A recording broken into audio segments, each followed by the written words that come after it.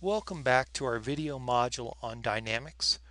We're currently studying forced harmonic motion, and today I'd like to take a look at one aspect of our particular solution to try to understand damping and forcing frequency. What a lot of people want to understand is the relationship between the forcing amplitude and the system response. And so what they do is they assign a variable, g, for gain, and that is C1 over here, this coefficient that is an indicator of a particular solution, and they divide it by f over k. Another way to see this gain is to look at C as the dynamic deformation or the dynamic response. So one can imagine that the amplitude of the position is maximum when cosine goes to 1, in which case C1 tells us how big the amplitude is. F over K can be thought of as the static deformation or the static response. And one can imagine that if it's static, we know that the damping no longer has an influence because it's stable, and we also know that there's no acceleration, or the mass is no longer influencing the position. All we have are external forces. F equals kx, so F over K is the static deformation.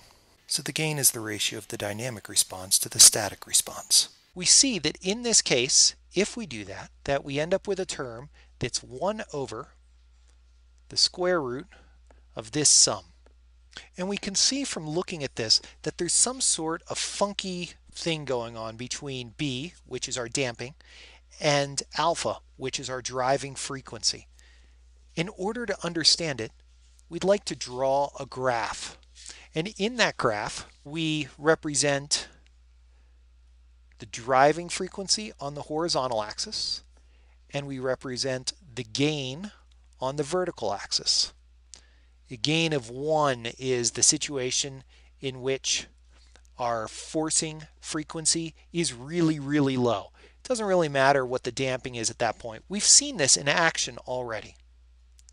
When we looked at number 5, we saw a really slow forcing oscillation, and we saw the system respond right along with this force. That looks down here like the gain is about 1. Conversely, when we increased the forcing frequency at number 4, we increased it so much that the mass really didn't have a chance to respond to what we were doing. So we know that at large forcing frequencies, at large alphas, we have a really low gain. We don't see that much happen. And in fact, it looks something like this. From looking at our system responses, take a look at number 7. So with number 7, we have no damping, and we're forcing at resonance. So we know something special happens there, because if you notice, the amplitude gets infinitely big. We see that happening in the equation if we make B, say, 0. That's going to be 0. That takes out all of this, in which case we could adjust the forcing frequency. We have a 0 in the denominator, and the whole thing blows up. And we've looked at this previously. If we're really close to the resonant frequency, in other words, alpha is really close to omega r, omega, the resonant frequency, this term gets close to 1, so the squared term goes to 0. The denominator is very small, and the gain becomes huge. That happens on the negative side when it's slightly less, and it also happens when it's slightly more. And as we see, we get further and further away from the resonant frequency.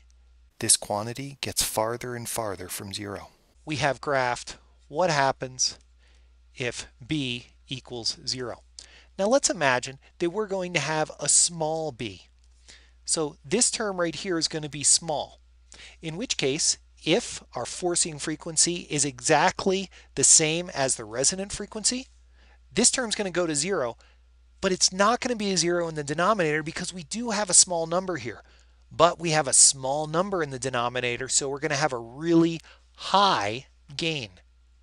So if we have a low damping ratio, our response will look something like this.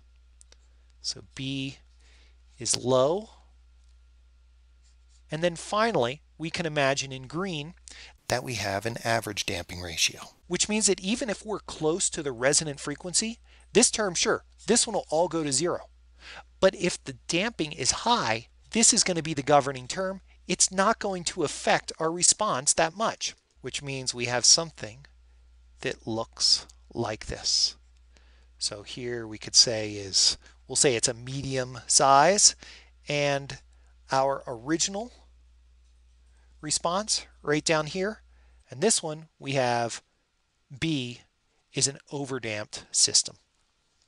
So in that situation, we can also imagine that we make B really big.